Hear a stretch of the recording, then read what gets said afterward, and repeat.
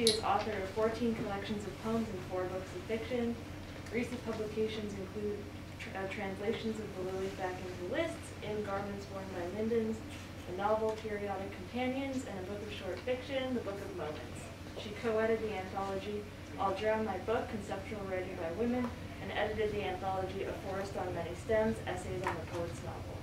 Honors and awards include a Pew Fellowship, the National Poetry Series Award for her collection The Scented Fox, and the Contemporary Poetry Series Award for her collection Drawing of a Swan Before Memory. She teaches at the University of Pennsylvania and at Swarthmore College. Lynne Potts has 3 published books of poetry, 2 by National Poetry Review Press, and 1 by Glass Lyre Press, and more than 200 of her poems have appeared in journals including the Paris Review, North American Review, the Southern Review, Yale Review, New American Writing, Denver Quarterly, American Writing and Commentary, Georgia Review, Cincinnati Review, Oxford Magazine, New Millennium Writing, American Poetry Review, Southern Humanities Review, California Quarterly, Meridian, Crazy Horse, and others.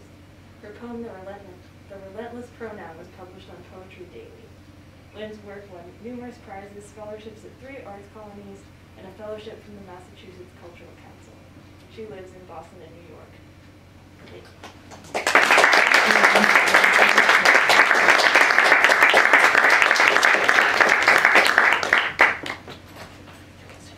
Hello. Happy to be here tonight, and thank you so much to James and everybody here for coming out and this beautiful bookstore, and also to Wave Books for this new beautiful book, translation of the Lilies Back into Lists. And I want to dedicate this reading to my son, Benjamin, who's here tonight.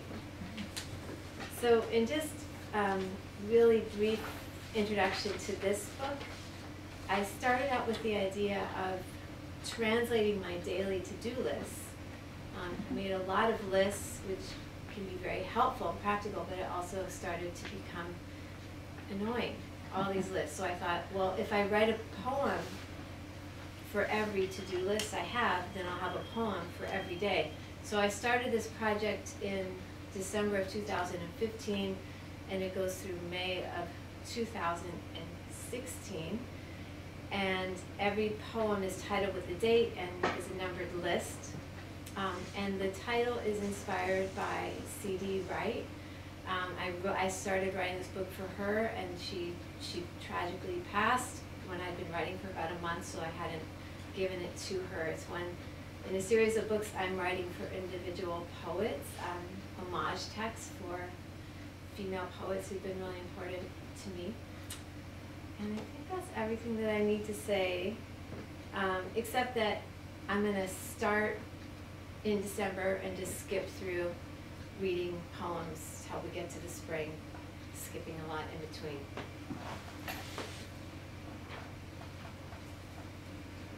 Can everybody hear me all right?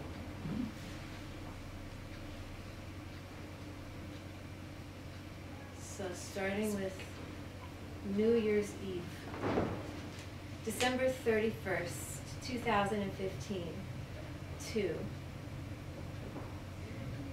The daily takes too much time. Therefore, I propose to waking every second, beginning each moment. The new year is just an excuse for counting. Numbers don't keep anyone safe. Ideas lurk in symbols, and murders occur in figures. The squirrel runs up a tree, but we do not accuse him of squirrelishness, or thievery, or absent-mindedness. Where is substance buried?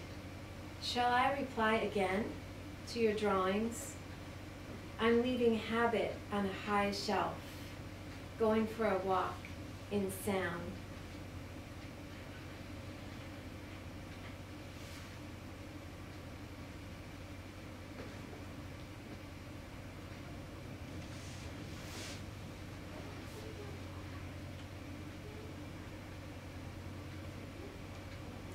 January 14th, 2016, 2. In considering the form of the list, doing is surrounded by thought. Well, I began with the notion of translating to-do lists into oblique commentary. I now see dissolved momentary movements, tasks which destroy one's substance, maybe those requiring magnification. Scale means nothing in this respect. A few words placed carefully into a shell, or respectfully on a shelf, or deliberately inserted into blankness can be more costly than a great volume, the entire contents of a bookshelf, or an enormous edifice of tears. Your voluminous collection is currently being housed in a small bird flying without direction. And if the bird should fail, these images are designed to continue as you close your eyes or begin plummeting. What is peril to a bird? First, recline in ink and paper, a series of concentric ribbons, revelation. Quilt a sector of arms, collaborative daughters. Walk through frozen woods, basilisk on arm, red hoofed. The only harm you'll encounter is an imaginary enclosure which prevents the foretold meeting. Rapturously step out of the cavity of this breathing animal.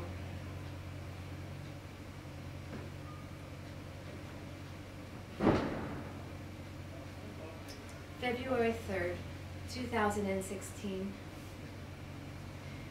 Furiously forget yourself, then complete the online forms. Confirm. Gingerbread meeting, talismans, and tarot with Emily Dickinson. Bring baskets, string, aprons, and books. Explain how her bodiless white dress suspended in glass is a perfect fit. How notes are poems and also tasks. At some point, his solitary intensity turned to daggers and sloth. I walked up the paper with a neighbor discussing the need to get away. He'll say we must repave, but I prefer to endlessly stall. How different she looks when certain words emit their glow. She wore them around her neck, bound them to her thoughts, rested her face in a nest.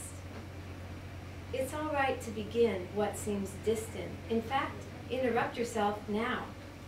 My goal is to keep switching back and forth between doing and being until I disintegrate. The correct music never discusses your mood. Instead, it elevates or deflates. Form continues to morph. At first, I translated abbreviations into commentaries, opening an accordion-like discourse. But then, what was already there between the pleats began demanding a say. Finally, I've noticed by the time I arrive, parenthetical graveyards have been inserted. Secret obsessions slain. Hours begin instantaneously, without allowing protest or assent. It's like trying to board a bus or train at full speed. Instead, you wait, enter when doors open before you, regardless of where you may be taken. If there were once signs, maps, or signals, they have since been erased. Don't stop now. That first morning jolt of doingness is like a triple espresso. If I just sit myself down before it all begins, before dressing, before fully waking, start with dreams. He's saying goodbye through a door and I only half hear. Could it look all right with thoughts coiled and pinned? Maybe the right pins, but these slide so nicely. Should I stop imagining the exile of pleasure? I've developed a taste for even stronger green shots of revulsion. It's like a deal I make with myself over and over. Being invincible isn't just for mothers, but no one else knows this. Actually, the message has been sent multiple times. Should I really believe she meant to sculpt my reservations into binding backdrops? I was just standing there, minding my curtains. Too many messages, not enough mind garlands. I miss you more than you've ever repeated those words. The other night I began stating superlatives, and you happily repeated every one. You may not remember, you, me, or anyone, but I will remember us, we, and them for us all. You may not recall the meanings of words, but the tones of your voice still transmit voluminous inclinations. I wish everyone could believe the dying are still living. You are still alive.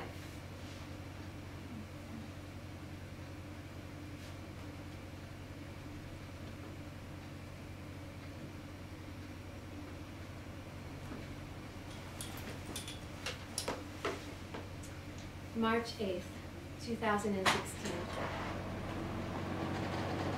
I admired the sod-filled days. How is your delicate monster, by the way? I want to go back to my pre-screen life, keeping tasks in mind, not opening windows. If I mail myself in pieces, will you assemble me when I arrive? Please send soft syllables to counteract harsh edges, the myriad of mind-dissolving missives. Can you save me from those simple requests which extract all initiative? Cross out the all-caps directives, costs we cannot possibly meet. Illegible stories, disallow sleep, beyond the sleep of determination. The functionality of rest has been put to bed. A crowd of displacement carries us. A few words slipped into your hand, disappeared. Teach me how to prevent words from entering the bloodstream directly through skin. Your descriptions are at risk. When love poems become elegies, I had to partition myself from news. Everything was canceled and I was overjoyed. Don't regret the poorly written line. Translate. I had to stay away from your words. How to thin the masses of messages without being depleted, like walking through a sea of hostile bodies. I wrote to the city as a visitor. You can't help but admiring his slovenly ways. Everything was a disappointment except my ability to help others. My plans were only thoughts. My thoughts were infestations. My itinerary turned to dust. I smiled at the empty sun. My face was pale, but you would not mistake me for bloodless. I'm not the only one glad to be alive. Even 6 neurons, this little worm, pacify her with documents, modify her with anti-birds.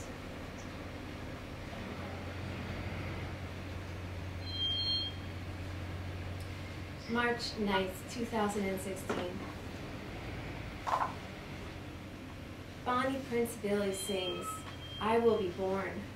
Is he talking about himself? Is there a difference between being one person or another? Waking without remembering dreams is like waking without hands. How to complete any simple action. I cleared my desk of the prints of former cups. Should I have read those markings before wiping them away, first with damp rag, then with dry cloth? I've strayed from divination because I'm not willing to know. When you first recorded what you needed to hear, you lived in a single cell. Later, you learned to divide. Not yourself, but those multiple beings beside you came to life, meaning to say, you decided to see them. And what if you only think you have no hands? Yesterday, I asked a fox to appear. This morning, a mottled fox dutifully trotted through breakfast, red and gray, deliberate and languid, delicate and revenant. Maybe you only think you don't see foxes, or ask for visitation in place of divination. This morning I asked, where are you? Are you still near the other side of cognition? Does deciding to ask for visitations draw you closer, or is that only the fox? Nothing is only is furred. I thought I woke with nothing, but I woke with you beside me. I thought I woke, but you were still a promise to remember. If there is nothing to fear, why is nothing running? Why does quiet surround me? Quietness is one of the avenues. Nothing is one bright resource. The torch trailing behind you, a deliberate beacon.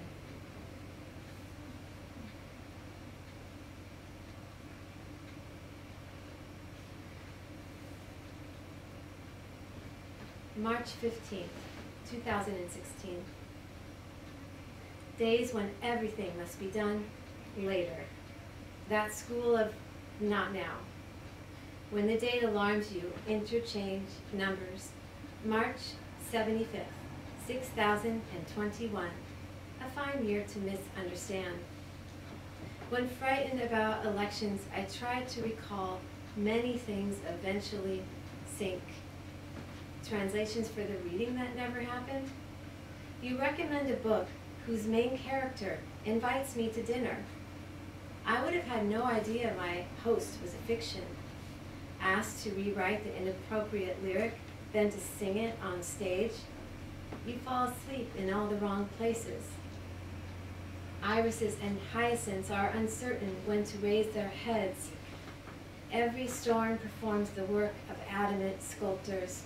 The ground is adorned with mottled limbs, tulip tree, libations. I print out the list of recurring associations, wondering what I've missed. Read about the exile of phenomenal units of sound. Write letters of invitation to words I cannot pronounce. She wrote, I have doubts about my ability to coordinate eventuality. Euphoria wore a minuscule green coterie, a countenance drenched. These next few items can only be referred to as Sisyphus, motion sickness, and the land of one's ancestors. If only naming fecundity could endow me with cover, coven.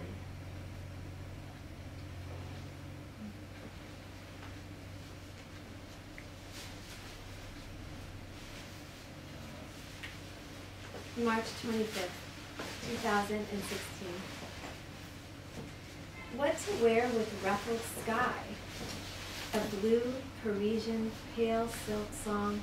That's fine work finding new ice cream, wasting time in the written city, busily sewing an eye, replacing a zipper, almost missed the importance of a woman with a needle, a visitation. But can this really be mended? How surprised we were thinking only one past must be exchanged for a future. We sat in silent stitchery, every moment at first impatient. Later I saw urgency sewn together, and then pleasure along scars, whole and entire.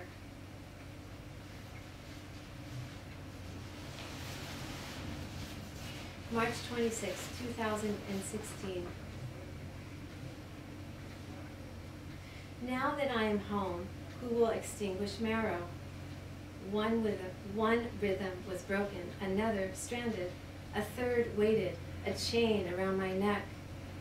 Becoming someone older than fiction. Nice trick, or mess, or wreck. I asked myself to meet me, but I was very aloof, or not at home to the idea of knowing how. Little suffragettes were washing windows, but the other side of the glass looked out onto nothing, a problem of framing, sorry to waste good soap and rags, even sadder when human efforts fail. How to ignore druthers while also throwing away spare idiocy. How to walk toward new foundations, hillsides made of light, skin erupted in crimson sanctions, addiction to repetitions. It's nice to be in bed with an open book, or to be an open book. transposed into a window. The book illuminates the room. I read you between coverings. You only exaggerate when you close your eyes.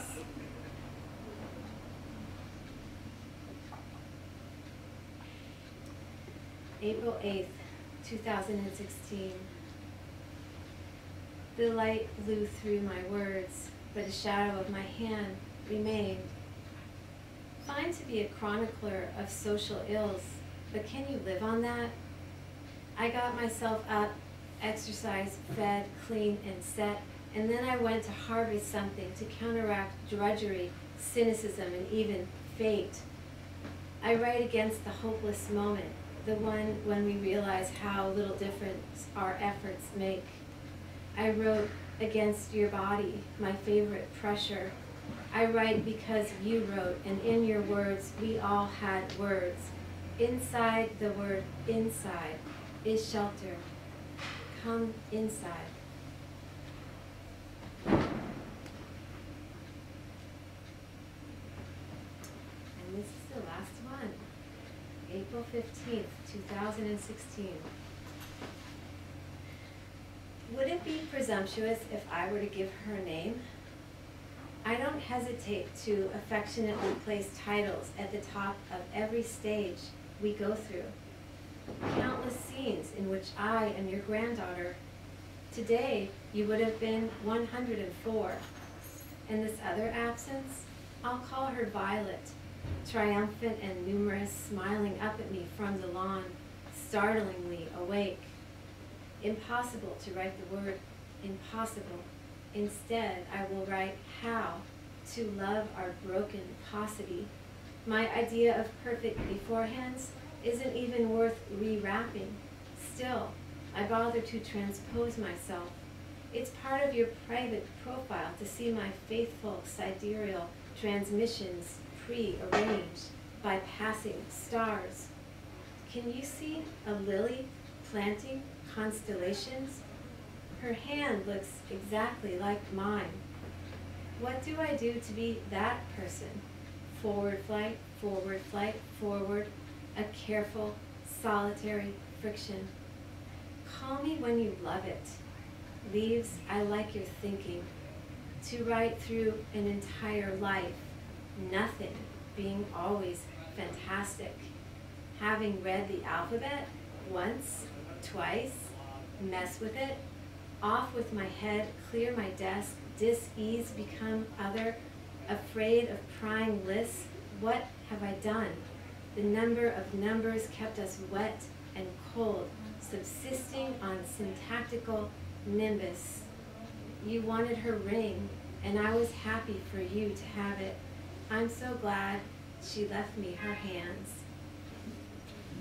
Thank you.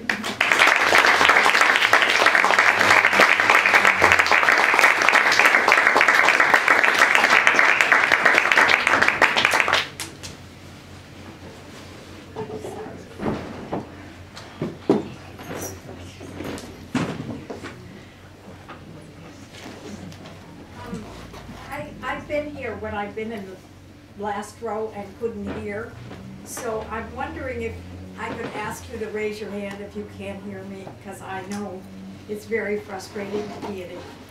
Can you hear me now, Bob? I'll speak up. I'll speak up. Because it's tough with all the books absorbing the sound. Well, thanks for telling me. And thanks, James, for having me, and all of you for coming. It's great to see you. Some of you came as far as the North Shore and as close as Boston, but it's great to see you all. And thanks for coming. And it's great to read with you, Laynie. So I'm going to read from a new collection, which is in publishing limbo. It's called A Pocket Full of Rye. And it's actually a number of various collections that I've written, but there are some envelope poems that begin it and end it. And that's the way I'm going to do the reading. I'm going to begin with two poems that are part of the sort of general collection, and then end with one. And in between, I'm going to read from some series that became obsessions. So the first poem I'm going to read is called Gneiss and Schist. I'm a fan of gneiss and schist, both formed under pressure to make layers, which happens with personalities too. But I prefer schist because you can pry the layers apart, spread them on the picnic table, and see them glisten. In college geology, my favorite subject was rocks, and I liked the idea of digs. Imagine how Herbert Winlock felt when he dug through the wall in a mountain cave outside of Thebes to find hundreds of tiny clay figures depicting Egyptians in everyday life, rigging ships, thrashing wheat, feeding cattle, rolling papyrus into scrolls to be written on by scribes. Part of me wants to do digs in some faraway country.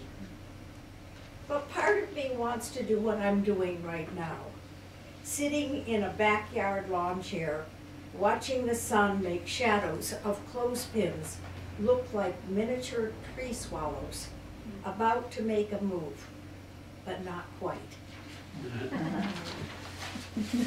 And the second one is called Watermelon Love Letter.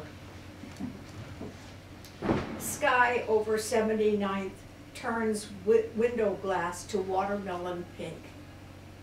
Once in Greenwich Village, I didn't buy a watercolor of a lemon, which I regretted.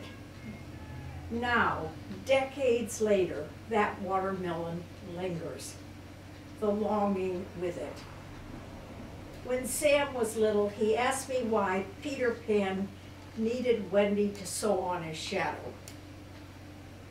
It's about clinging, I said, using static on sweaters in cold weather as examples, excess of electrons stuck to surfaces, body between.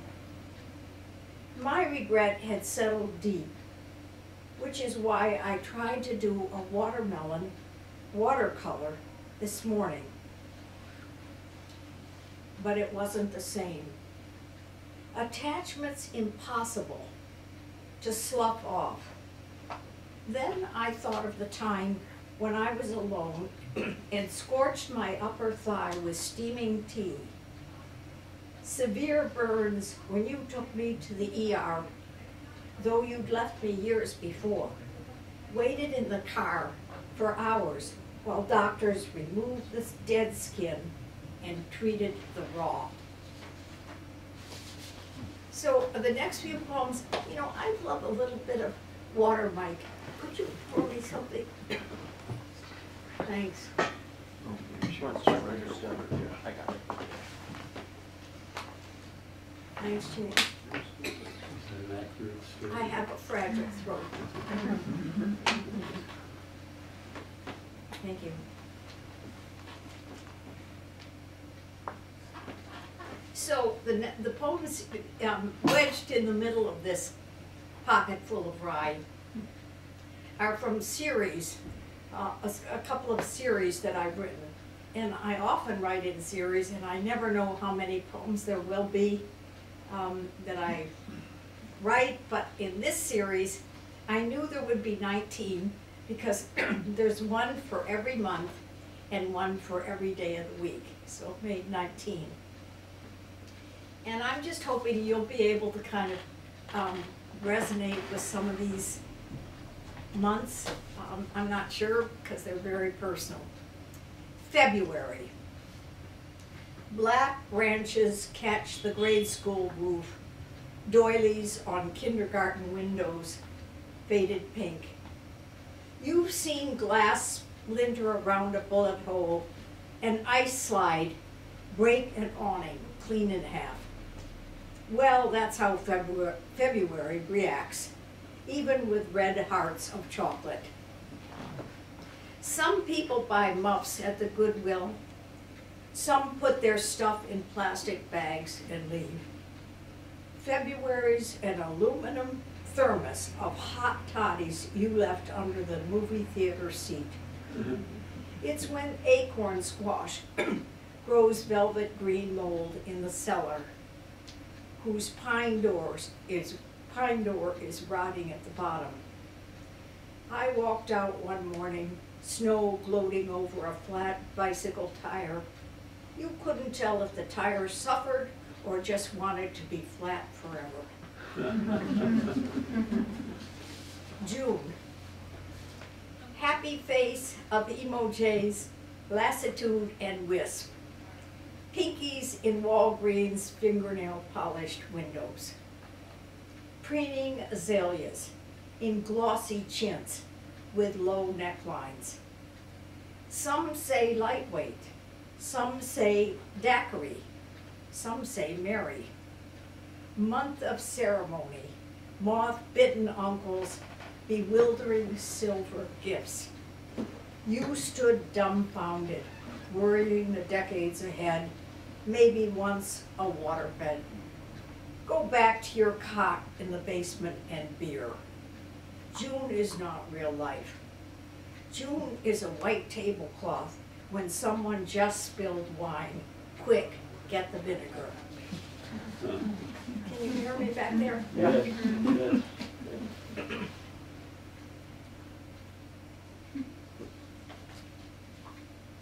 So strange to need water, but I do.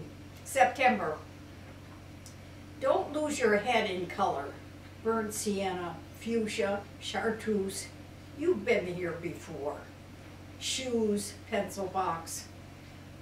You decorated your loose leaf cover with hearts and haircuts, locker door with an inside mirror to check your bags. It comes back. Smell of notebooks, fresh paint in bathrooms, wondering in 3rd grade. Who do I love, David Campbell or Donald Cunningham? Love so supple and uncertain, every year looking for a new perfection. Once in the grade above, once 2 grades lower and short. The problem is, love wanders the halls after everyone's gone. Only maybe he will call later. Then suddenly it's having babies. In our Berkeley days, we played shoot the moon a lot. I found I usually shot too eagerly and too soon. It's a hearts game, in case you didn't know. I find love floats the air, then suddenly lands on the unexpected. Once a perfect daffodil, once a dog with a grin. Usually Guard, who I once married and still do. I love September, but in a way I can't stand it. It's a lunchbox that might have chips in a brownie, more often peanut butter on crackers and an apple. So those are the months, and I'm just going to read the one of the days of the week. It's the shortest, but it's maybe the most accurate. Thursday. Subdued in a wedding dress of maudlin satin. Wisteria in the eye's iris, it's all somber. Prick a small hole in an inner tube and listen. You will hear Thursday as a slow hiss. And this next series I call, sorry about that, I call the Cosmos poems. They are all about the cosmos, but you'll probably find some other things in them. 2 trains riding alongside each other at exactly the same speed aren't actually moving according to relativity theory. You can't tell the speed or the distance because they don't exist until you suddenly see on the other train an old lover who is wearing the very same flannel shirt you gave him 10 years ago, except for a hole in the elbow, when you wish your train wouldn't accelerate. Because if you could keep the trains in sync, time would not have passed, and you'd be back in the backyard listening to Stravinsky's Rite of Spring. Something on the grill making a kissing sound, though you'd wonder how the shirt got that elbow hole and where it went last Saturday night.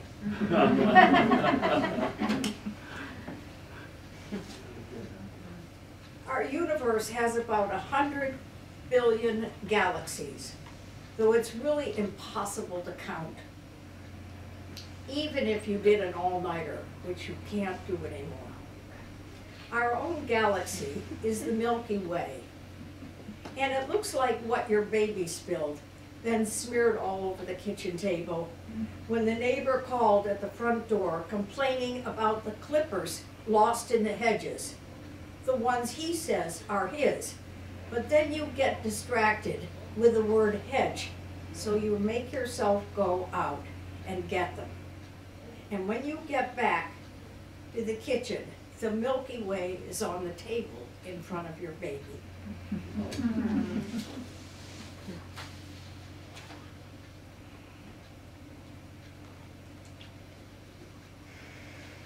I have a lot of poems about frogs, and I think it's because I have a frog in my throat.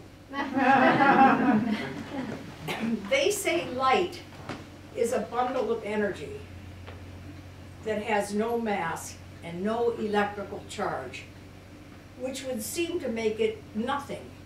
But it has to be something because we have a word for it. It's hard to say what electricity is, too. But when I was in Sierra Leone one evening, sitting on a wooden bench under a kerosene lamp, eating an egg sandwich cooked on a charcoal grill and flattened with a hand iron, everyone knew it existed. Even the barefoot children carrying plastic buckets of water in the dusty twilight. They didn't have electricity, but they'd heard the word, and their mothers wanted it.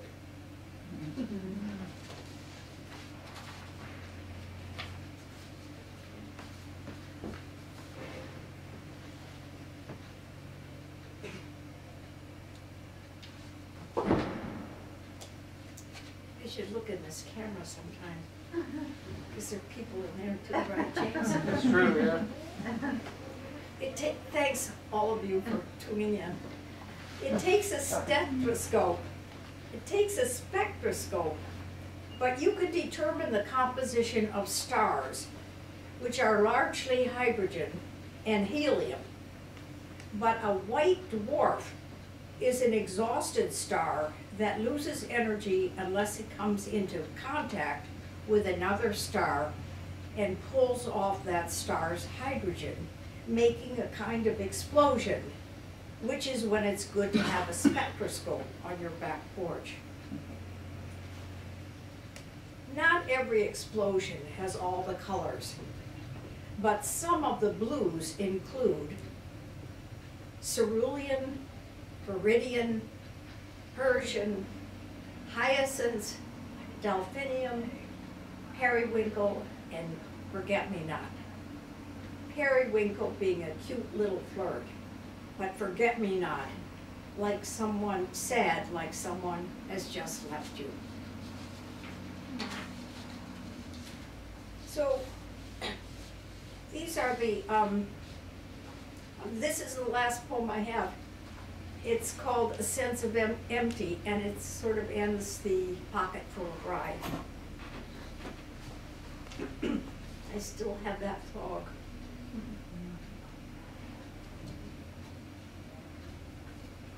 A sense of empty. Imagine stuffing a planet in your pocket. What would you find about time? Or the time you didn't have a pocket? Also, the vast empty of what we can't keep in mind. Like this morning's snow, as if it could reflect a sense of space, lost time, or anything except what's cobbled from what happens in fraught moments. Like the time you stole cereal from the Benson General Store for Emmy, which is also a kind of empty. but not what gets described with equations as space dimensions. I read a book once that said human history could be told as a sequence of invented drinks: beer, wine, whiskey, tea, coffee, and Coke. Coke being the greatest deviation from nature. But you can't tell where to draw the line between nature and what's made up. Like the quark nobody's seen with a naked eye, or how theft could make sense. Beer was discovered when barley was left in a vat catching water. Somebody tasting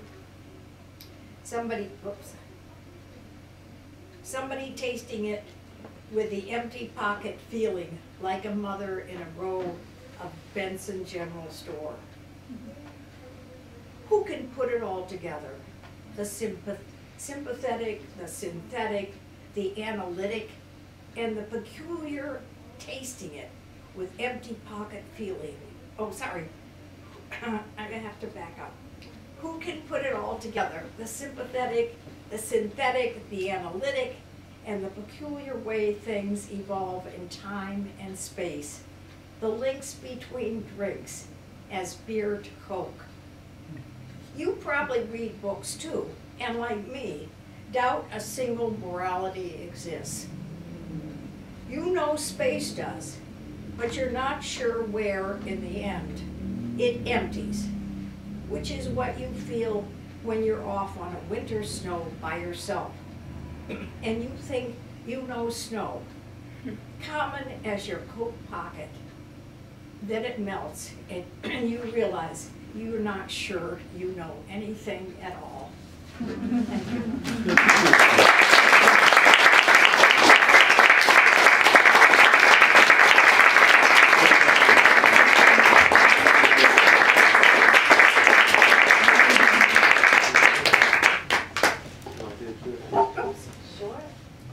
You guys want to come back up here? So we have time for a couple of questions. To start off, I wanted to ask, what's some advice that you would give to people who are just beginning to write poems? If y'all could go over here, just so people on Zoom could see. Should we both go? You go ahead. We'll both go Let's up. go both up. Do you want to go first? Well, I'll take a chance. I'd say read, read, read, read. Mostly read everything and have wine on Friday night. That's really good advice. I guess I would just add, besides reading, just write. Yep. And then just find one friend to share your work with, or more. But, you know, I think those are the key things, right? Reading, writing, and company. Yep. And drinking.